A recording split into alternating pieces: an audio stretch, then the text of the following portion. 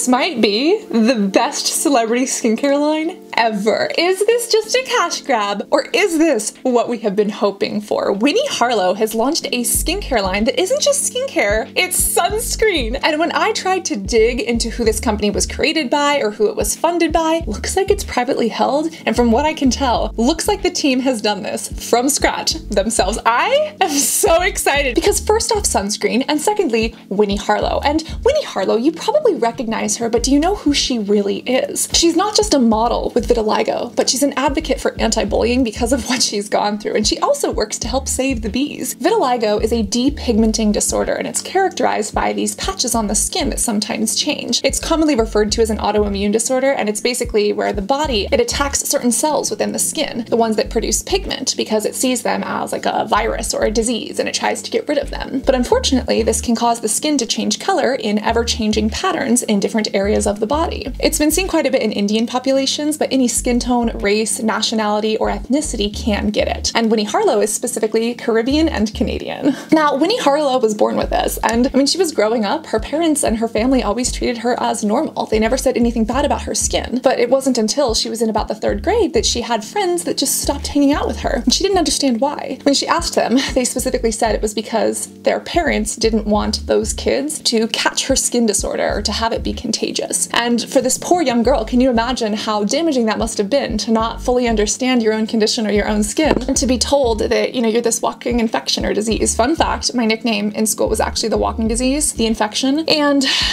pizza face. And those were very difficult for me because I had a similar experience with a kid in a grocery store who grabbed his mom's arm and he was like, "Mom, what's wrong with that girl's face?" when I had acne. Now, acne is very different than vitiligo, but I love that Winnie Harlow decided not to let this shape her. When she grew up, she started speaking about the bullying that she received and how she actually put some of that bullying back on other people until she realized that this was wrong and not who she was. And that's when she realized that her skin was not this horrible thing she needed to be ashamed of, but she found beauty in it. And she said, "This makes me unique and gorgeous, and I don't have to let someone else dictate my beauty based on their societal standards." Winnie Harlow specifically said that her vitiligo is not the problem, it was the bullying, and she's an anti-bullying advocate because of that. And her entire career started because she was doing small photo shoots, and a photographer that she was working with literally said, "Keep this up, keep doing this, you can go places." But Winnie, like with her skin, she never thought that she could be a model. She ended up doing many things, from America's Next Top Model to Vogue to Victoria's Secret, but now she is launching a skincare line,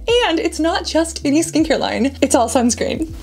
You know these celebrity cash grabs that normally come out here and they're like, "Buy my overly fragranced Pepto-Bismol, absolutely wonderful, you know, DNA skincare, and spend all your money on it." Sorry, I'm a little bit tired and sick of that, and my pores are a little bit tired and fatigued and overdone with it as well. And most celebrity skincare lines do feel like a cash grab to me, because I see these celebrities who don't really know what's in skincare. I've never heard them speak about skincare before, and now they're slapping their name on a pre-made product that they're rebranding and trying to sell for lots of money. Normally, those skincare lines don't have sunscreen. Oh my God. We know that SPF is your BFF, and Winnie Harlow did not just launch 1, not even 2, but 3, and potentially another one to come, sunscreens. This is phenomenal, and it's part of K Skincare. Now, I will say, when I first read K Skincare on Instagram, I thought it said gay skincare. Like, that is just what I saw, and apparently I was not the only one because the comments did agree, but this K Skincare pays homage and tribute to her Caribbean upbringing. And I remember vividly reading books with my mom as a child, and the K was one of my favorite ones, and I guess I forgot it was a word. I don't know, it's not a word I use in regular English lexicon vocabulary, but I think it's a beautiful name. She didn't just slap her name like Winnie Harlow Skincare Line 1, 2, 3 on it, and it really does speak to being out in the islands, protecting yourself from the sun, but still embracing your skin and wearing it exactly the way you want and having a great time while you do it. Also, yes, it is vegan, cruelty-free, and it's sustainable. A lot of the packages are made with post-consumer recycled materials, and this was phenomenal, and I thought to myself, it looks a little too good to be true. So, what did I do?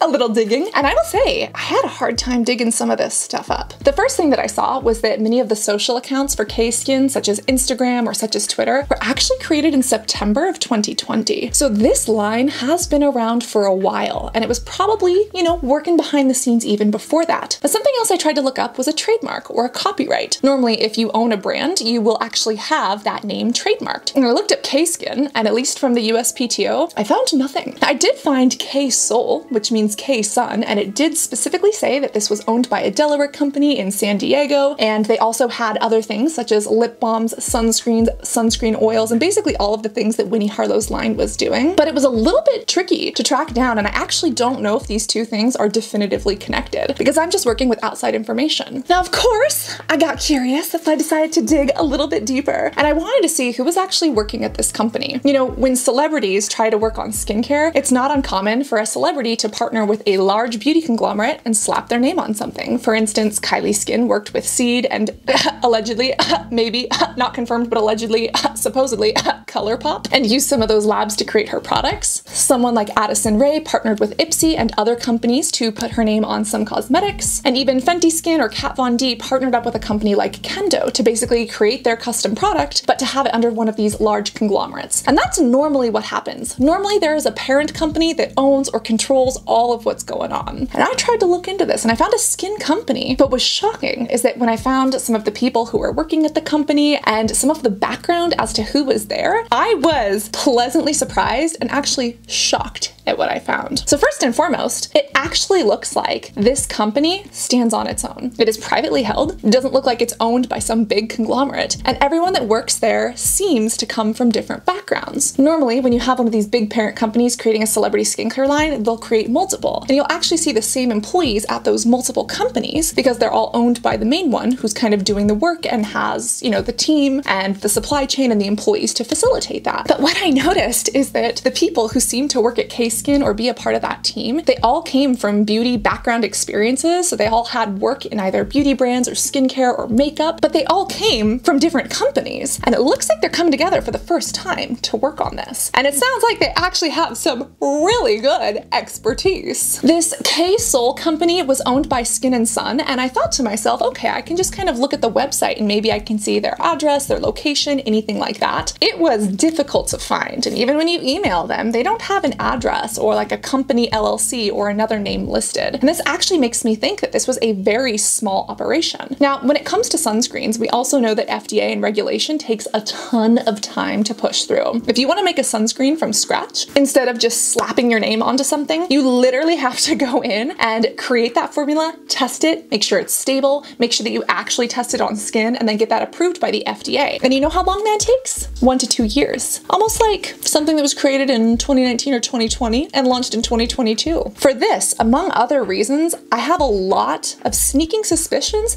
that this was done by scratch by this team. And even when looking at some of the ingredients in the formulations, I recommend a few clusters of ingredients that could point to a patented or a pre-blended mix, but I don't see that this is a cut and paste of anything else on the market. This looks like a unique formula, and this actually makes me think and hope that maybe this was actually done with hard work, blood, sweat, tears, and expertise, and that someone who actually cares about skincare bothered to make this. And even when you look at kind of Winnie's story and how she, as one of the founders, is kind of speaking about this, she specifically said that she got sunburnt once and that sunburn started to peel and it changed the shape and the pattern of her vitiligo. And ever since she was young, she always knew that sunscreen was important, but especially after this moment, she said, I need something that works for my skin color. Not just my one skin color, but my multiple skin colors that are ever changing, and for all other skin tones out there. Again, a lot of sunscreens, especially the mineral ones, they tend to be pasty. They tend to flash back white or gray or purple, and all skin needs protection. But for people who have black or ebony skin, it can be really hard to find a formula that works well for you, that feels good, that looks great, and that doesn't flash back in those weird purple or gray colors. And Winnie saw this and apparently decided to work on it and now has this brand. Now, I don't know if Winnie has been a part of this since the very beginning. Like, has she always known about this since the very beginning of 2019, 2020? Did she come in later? I don't have all those answers, but from what I can tell just as an outsider, this looks like someone actually did the work. This is not just a copy paste. This is not just a, hey, can I see your homework? This looks like someone who cared and decided to do the work themselves to make something that honestly, this industry really needs. All of this leads me to believe that this celebrity skincare line might not be a cash grab. And even if you take the gorgeous, talented, influential, influential, eco-friendly, anti-bullying person that Winnie Harlow is out of the picture, this still looks like a fantastic line. And then you put her on top and you're like, oh my God, someone who actually has a story that relates to their skin and cares about skin and actually has an experience with sunscreens and with, you know, a sunburn that caused her to do this. I hope it's not marketing bullshit. I hope it's real. But, oh, am I buying into it? Abso-freaking-lutely. Now, I have a couple friends, a couple people in the industry. I live in the Silicon Valley and I know a couple companies who know a couple things. And there are things within the Silicon Valley and within the world called incubators. They could be incubators or accelerators. Both are different. Think of them as like the grown-up version of a hackathon. A hackathon is where people get together and brainstorm an idea, almost like a seminar, or something like an accelerator is where someone can actually get money or get funding for their brands or products and help take their product to market or take their product to the next level. Kind of like Shark Tank in real life, almost in a way. And you can find different investors to work with, and you can find different people who have expertise in an area that maybe you don't to get your company or business off the ground. Well, incubators, accelerators, and these guidance companies are nothing new in the beauty space. And what's interesting is that some of the people who work very high up at K-Skin happen to be connected to a very interesting company. This company is called 100.co, and they specifically say that their team has some of the most accomplished entrepreneurs in the technology and consumer product spaces. They created 100.co, an AI-powered consumer brand group with a mission to disrupt the consumer packaged goods market with purpose-driven products co-created with the world's most influential founders. Now, when you read that, you start thinking to yourself, influential founder, expertise in people who actually care, people who care about entrepreneurship and stories and making something really cool together. I see what is happening. Now, I want to say that this is not confirmed that 100.co is in any way related. This is all speculative and me asking around and doing some digging. And again, I don't know what lab they used. I don't know if these are custom formulas or if these have partial patents that are licensed from some other company. And I know that's all like big business talk, but basically this looks like it was done from scratch. And I am shocked and surprised. You know what I did? I purchased some stuff. And you know what else I did? I purchased multiple things. And then when I looked at my order, it only contained one product. And I was like, did I press the wrong button? Or did they sell out? Like, I'm a little confused. When we look at some of the products in this lineup, the first one is the one that I want the most and that is not available. It is the Isle Body Oil SPF 30. This actually looks like a sunscreen body oil. The only sunscreen body oil that I know and can really recommend is the one from Supergoop. I know that Kylie Skin also has an interesting sunscreen oil that is not terrible. And I think hers is less expensive than the Supergoop. But this, for $32, is what I've been waiting for. This specifically says it has a blend of nutrient-rich oils, including squalane, which we've spoken about in this video right here. It has argan oil, grapeseed, coconut, meadow foam, and it basically says that it protects the skin's moisture barrier, which as oils, it absolutely would. They say it provides hydration with UVA and UVB protection. And then although it does have a warm vanilla amber fragrance, they're claiming that it is synthetic fragrance free. Now they're also saying that it's benzene free. And if we remember the benzene sunscreen debacle, yeah, that was shown and proven to be like not an issue. But of course the industry made it one. I see them using all the claims. They've got the dermatologist tested, they got the vegan, the benzene free, the silicone free, safe for sensitive skin. Like they did their due diligence. The problem is it's not available yet. I want to get my hands on this so bad, and so far I have not been able to. Now it does have alcohol, so I wonder why that's okay for super sensitive skin. I understand that with an oil and alcohol that would help it set up on the skin. That's something I might be a little bit concerned about. They also have avocado in here, which I wish they called out. They also have coffee, which I think is amazing. But on the flip side, they also have balsam of Peru and bergamot oil and bitter orange oil, all three of which can cause major skin sensitivity. Balsam Peru oil specifically has been known to cause a ton of irritation, so I don't know how they're saying that this is safe for sensitive skin, but I see it and I know that I do want to put this on my skin. I want to compare this to the Supergoop. Now there's also the Isle Glow Face Lotion SPF 45, and I love that this is an SPF 45, and they specifically say that it is a silicone-free day glow boosting sunscreen. This has a nude pearl blend. Okay, I don't know what that is, but I am so ready for it. And apparently it applies quickly and seamlessly on all skin tones without leaving a white cast or a silver cast. It has vitamins, antioxidants like niacinamide and sea moss. Product is silky smooth, and when we actually look at the ingredients, they back it up. This is an organic / chemical sunscreen, so I would be a little bit nervous about this burning my eyes or any open blemishes, but I also recognize that this isn't necessarily made for acne-prone skin. This is made to not flashback, and based on those actives, oh man, it looks like it wouldn't. The most interesting ingredients here include apple, watermelon, and lentil. The antioxidants to the next level, they're not lying, and yes, it has niacinamide, but it also has ferulic acid. Like, whoever created this literally knows what the hell they're doing. Like, this is a great ingredient list. This is hard to work with too, because niacinamide tends to kind of pill up. I want to see how this goes on the skin. I am so excited. But again, we do have some of those oils like bergamot and balsam of Peru that I want to make sure would be safe for sensitive skin. I don't know if I would go as far to call it sensitive skin safe. And just because it's dermatologist tested, again, you could be a dermatologist. You could look at something, you could test it, you could be like, this sucks, bye! Did I break you? I broke glass. Oops. Hey, Cassandra, maybe don't throw things. Well, a derm could throw something and break a window because it sucks, but you could still say that it was dermatologist tested, so just be aware of that. This I am also extremely excited by, but that's not all, because they also have a universal mineral face lotion SPF 35 for 34 doll hairs. 34 of these.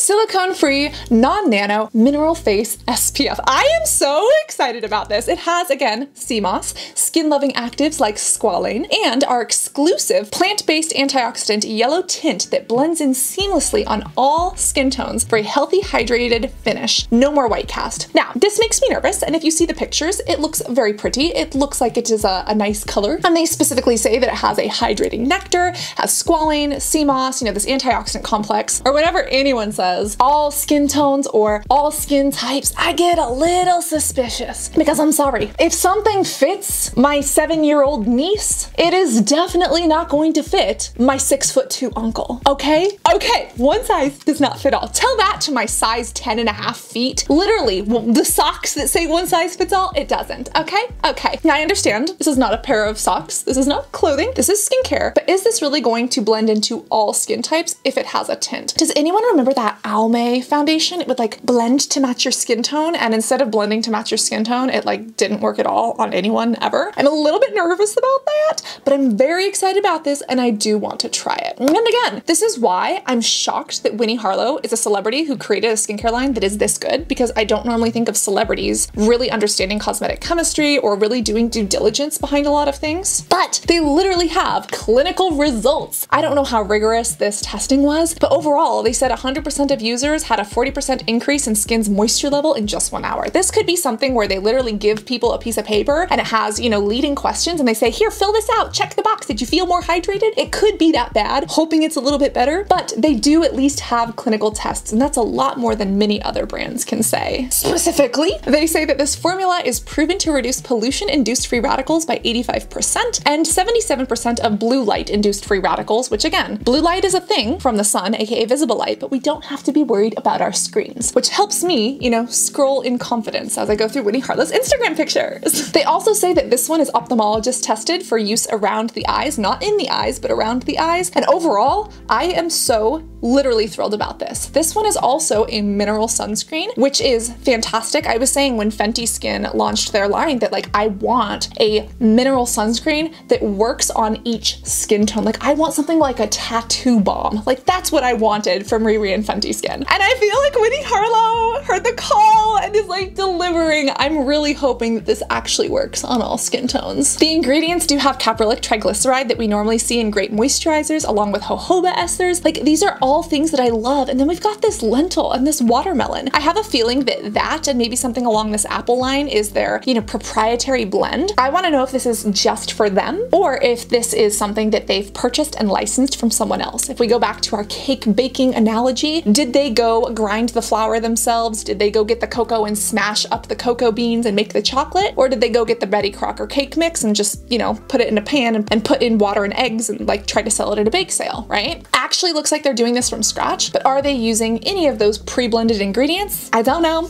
but I want to know. They also have an SPF lip balm. I don't know, I need to wear more SPF lip balms. I have one from Jane Iredale that I really love, so I feel like I'm good, but I also have a lot of sunscreens that I love that I feel like I'm good, and I still want to buy this face sunscreen. I don't know, I'm more excited about the face stuff than the lip stuff, but if you want me to test it and try it, I absolutely will. And I have already bought it. I already have this coming to me in the mail. I cannot wait to put this on my face. I want to see how it pills up in comparison to the Glow Recipe niacinamide, because we're seeing more and more sunscreens have niacinamide in them. Elta MD also has a niacinamide sunscreen that tends to ball up. I'm gonna put them to the test, so make sure to reapply your SPF beYoutiful inside and out, and I cannot wait to see you when I get these products in my hands. Always be beautiful both inside and out, and if you hit subscribe, then I'll see you in the next video when my package arrives. Oh, I am so excited for this. This truly might be the first celebrity skincare line that is not a cash grab. Love you guys. Bye.